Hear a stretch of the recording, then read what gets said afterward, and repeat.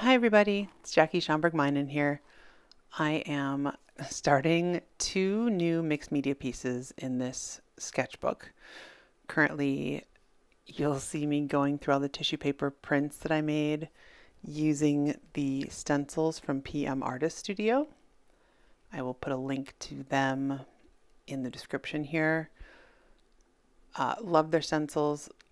A lot of the other work that I did was just freestyle Jackie gel plate paper. But I wanted to see how the stencils and some of the other tissue paper would work in a mixed media situation. I decided on the color palette using phthalo turquoise and pyrrole orange and then white and black. I'm not exactly sure why I picked these two colors, but I really liked the lightness of the pyrrole turquoise, especially when it's mixed with white. So I'm just trying to get paint on the paper right now. Different shades of the phthalo turquoise tint. I like to work across the spread of the sketchbook. Got 2 pages looking at me, I might as well use them both.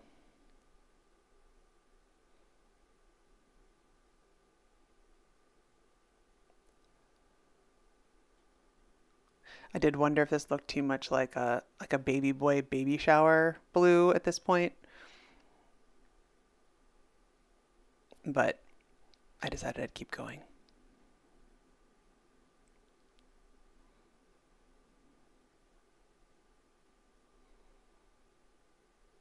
I really liked how these stencils turned out in my gel plate.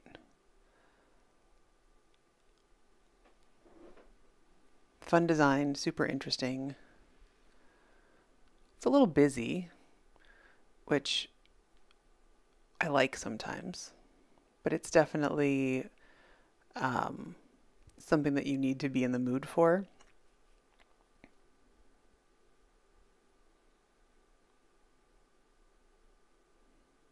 So this is some of my yarn tissue paper.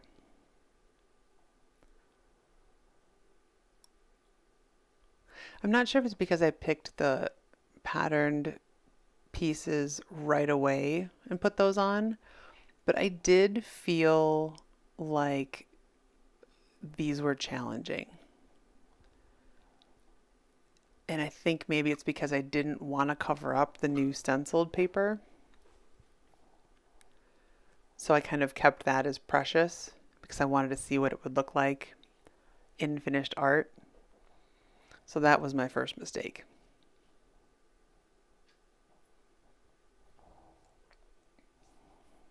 If you want something for sure to show through at the end, add it at the end.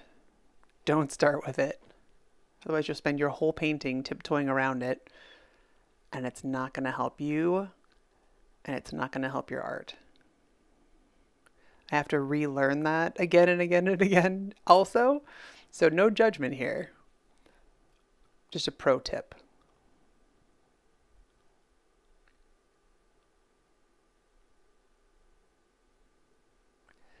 I added the black stencil, I added the black paint to step away from the baby shower blue.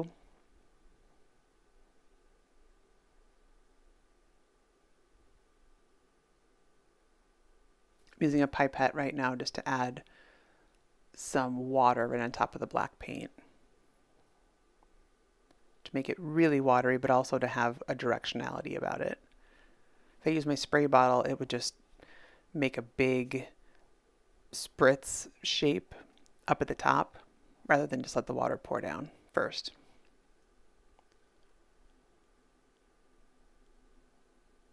It takes a lot longer to use a hairdryer on paper that's actually dripping wet. But as it dries, you can see how the water gets so the darkness of the water gets much lighter when it dries. So some Neocolor crayons. This is like a dark orange, like a red-orange color.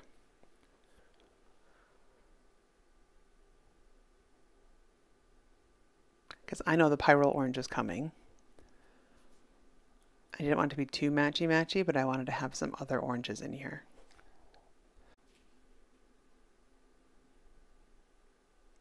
This is also another Neocolor crayon. This is actually a yellow ochre color. Adding some white.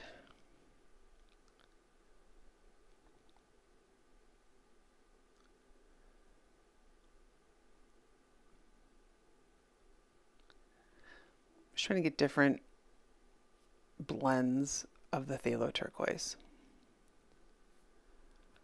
So this is a little bit less sweet.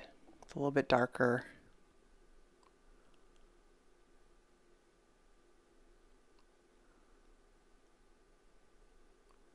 Added a lot of water, which is why it's so transparent on the left side.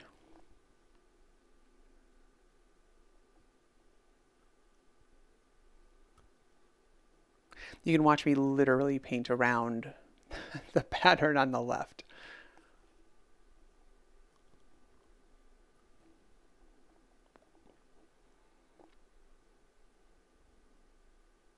Use the spray bottle to get some of those water droplet marks.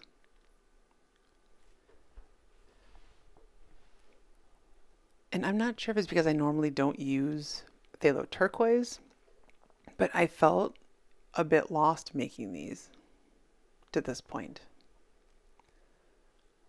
Sorry, this is a mystery. This is just making some drops, drips.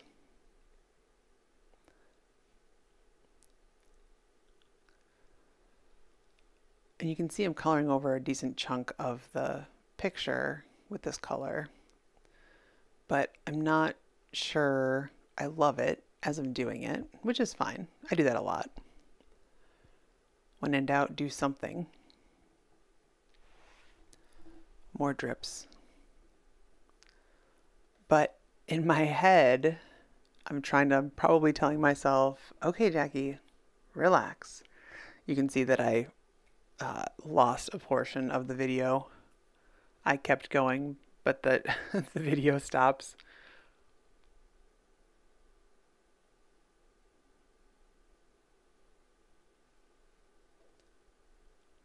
So all the things I tell myself I'm doing here. When in doubt, add some white. Using my color shaper, my trusty color shaper. Just covering up portions. Carving into the paint.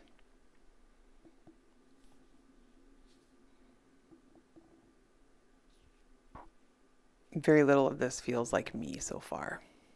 Although the right side, I like that orange shape that I did. It looks a little bit to me like an abstract dog. With the head on the left and then the, scruffy legs on the right. No, sorry, the head on the right, scruffy legs on the left.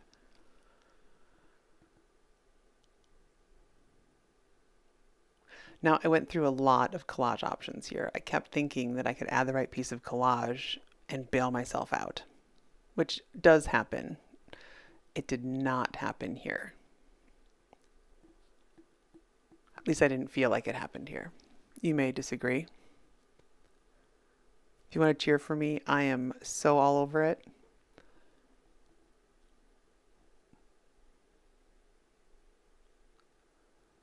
So adding that little white, just a little hint of those the runestone stencil.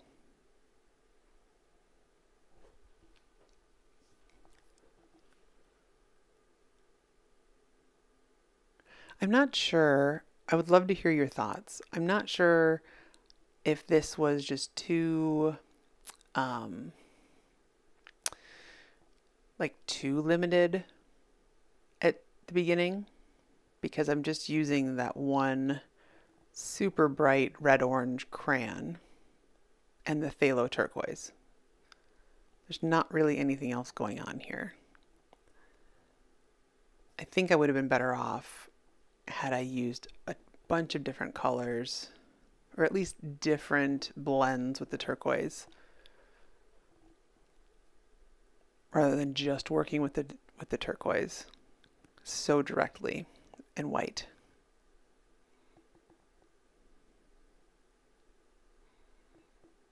I'm adding this white with a paper towel. Just need a different application method, make some different shapes.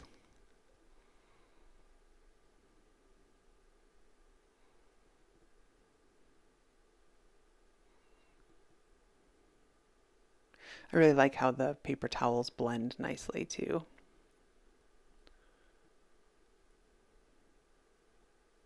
Get a nice veil over things, so it looks like you're looking through a fog.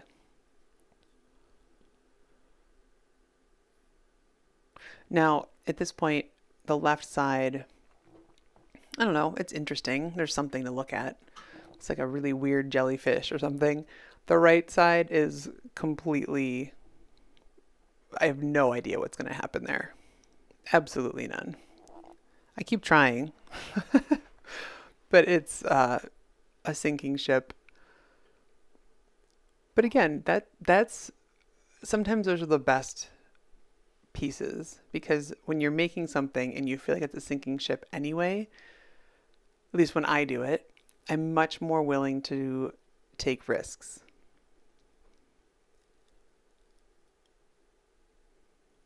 On the left side, I'm still being careful around that stenciled piece.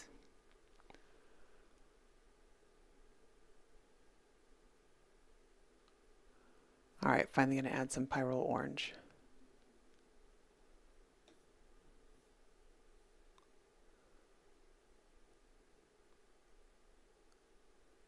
Even just adding that first brush stroke, it made me feel better.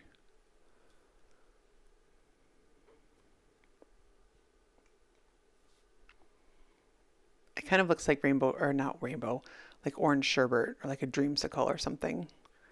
Adding the orange over the white and then wiping it away.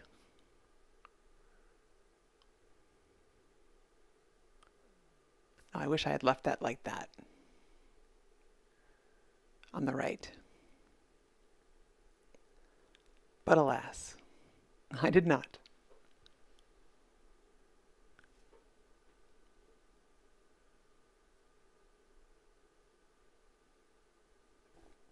I get myself in trouble when I futz around with the brush just for the sake of doing something. I want to do something. I encourage you guys to do something. If you're not sure what to do, just do something. See, now that looks cool too on the right side. Why didn't I just stop there? That's the question. I guess I would have found other areas and reasons to keep going. But it does look cool. There's something cool about that right now.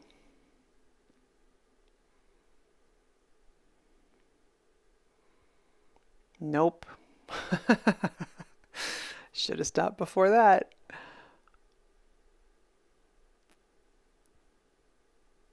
I don't know, that doesn't look too bad actually. The drips help. It's funny how watching this again, I feel all the same moments of like, ugh, why did I do that? But this is truly, I think, what defines an artist. Not that you end up with something pretty in the end, but that you keep trying to see what you can do. So what happens next? What happens if I do this? What happens if I add some more drops? What happens if I add this pyrrole orange peachy color? What happens if I mix it with some blue now and paint over that? Right? It's that quest and that curiosity that keeps us interested, A, keeps us interesting, B, because people always are finding new things that we're up to, because we're curious and we keep trying new things. We keep trying different things. We keep trying different color families. We keep trying different methods. We keep trying different substrates. We keep trying different shapes. you can stay in your style and still try a bunch of different things. I do feel like not yet. By the end of these, I feel like these represent me really well as an artist. And I feel like those of you who've been watching these videos would probably agree. Let me know in the comments if you agree that it looks like what you would expect. You know, you could look at it and say, yeah, I believe that Jackie would have made that. I think that it's true to me and my aesthetic at the end. Here, especially on the right, I don't know. I just keep adding things. And it amuses me because it just feels like such a mess. And it's funny to me because there's nothing to lose by adding more. That's the best part. When something's almost great, it's almost amazing, there's a lot of room, you know, there's a lot you can lose if you're attached to what you're making. But if you don't like what you're making, or you don't know what direction it's going, or you think it's kind of just totally a mess, which is where I am with the one on the right, there's nothing to lose. Just keep experimenting. Keep playing. Don't stop. Because when you stop, then it stays a mess forever. If you keep going, eventually you'll find something. At least that's always my hope. I like to remain optimistic on that.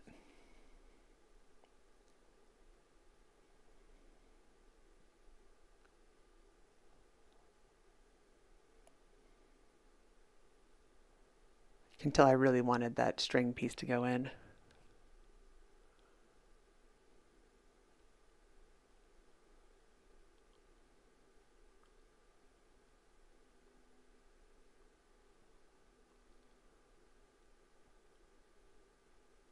So much can change in your work depending on the little details.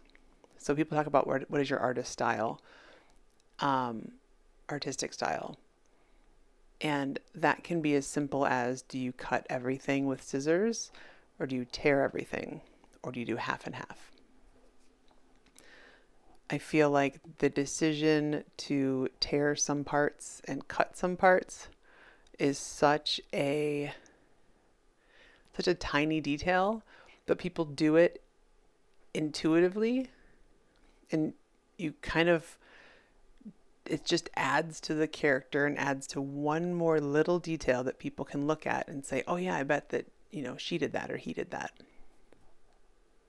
That's definitely a painting that feels like Jackie made it.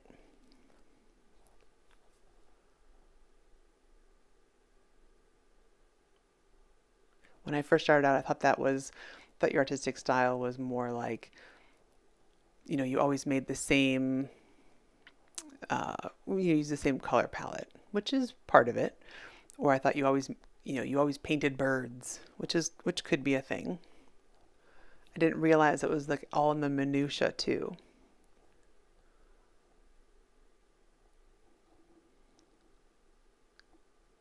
Now the left side is coming together.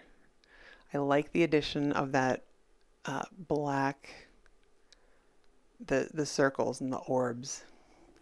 Then I brought in some Payne's Gray.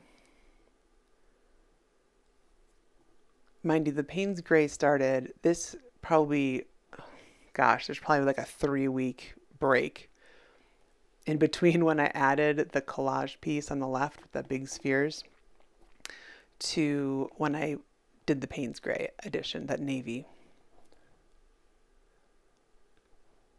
So I finished these up today, and the right side still gave me a good workout. This piece was helpful, this black piece, but it was helpful, and then I tried to stick with it too much. And it was hard for me to let go of staying with all of those lines and being too, like literal with it.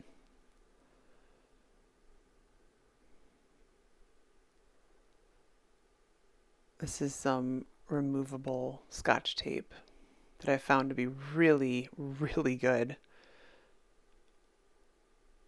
So it doesn't rip any paper at all. And this is a tip I got from, oh gosh, I can't remember her name, but her handle on Instagram is making.me, making.me. She's awesome.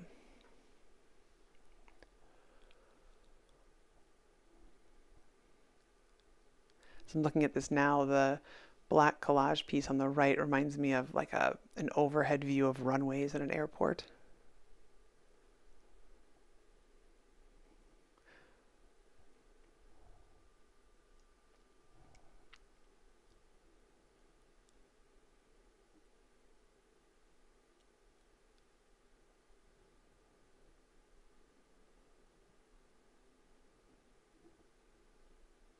I think it's entertaining. If you look at the palette that I'm using, you can see how many colors I didn't use. I didn't use so many.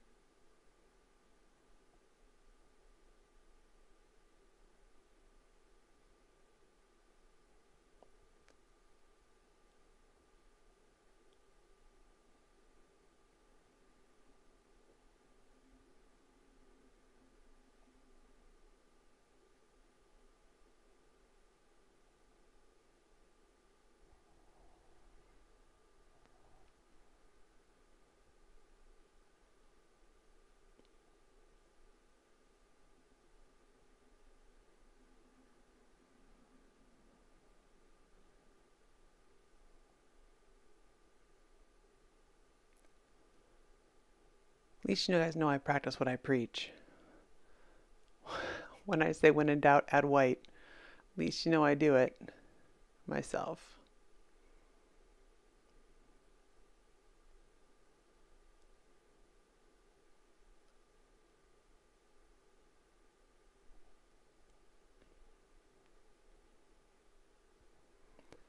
So it's all very vertical. Those big long drip lines on the left side of the right page. I wanted to come up with something that would break those lines up a bit, so it wasn't just long lines from the top. And I'm looking to see if there are any yarn lines that match up with those stripes.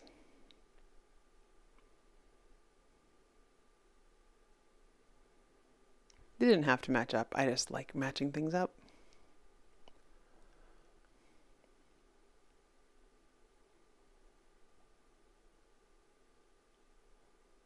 So I like that that is a little loop-de-loop that feels very different from the lines in the collage piece because they're so angular. And the little loop-de-loop with yarn print, obviously it's curved, just feels looser. Now I'm adding quinacridone gold, which just warms things up so nicely. I usually go a little too crazy with it, which I did again.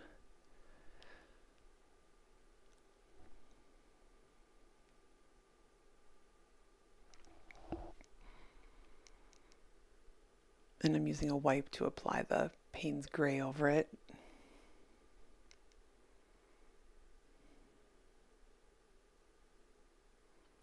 And it's feeling more and more like me. I think the quinacridone gold helped me warm things up a bit, so it's more vibrant.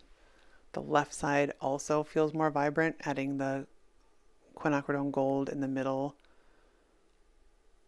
of the rune pattern. So all in all, I think I ended up with two really good pieces. I really like both of them for very different reasons. And I think I saved them. So let me know in the comments what you think. Does it look like I made these? If you like this video and you'd like to see more like it, please go ahead and hit subscribe. I post new videos every Sunday, and I would love to deliver more new content right into your inbox. Thanks everyone. Have a great day.